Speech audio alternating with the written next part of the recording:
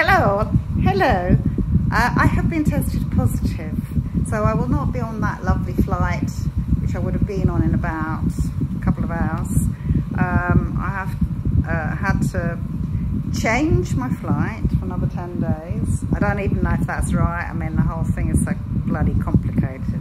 And I am stuck here. I got a feeling that I'm not even allowed to leave the apartment, and my apartment is this size. This is the bathroom behind me, and that's my doorway. It's very lovely, luckily that I have this. I mean, I can get out and go into the garden sort of thing, but it's just like a fucking outrage. They've, you know, there's nothing wrong with me. And I think they're just doing it to loads of people now. They're doing it to loads of Americans, but I can't find out what I'm allowed to do and what I don't want to end up. Don't want to end up in Mexican jail by doing something hideously wrong.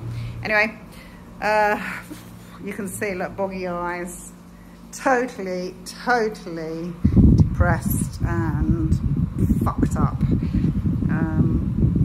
Really low on money, and realistically, this is what they're trying to do.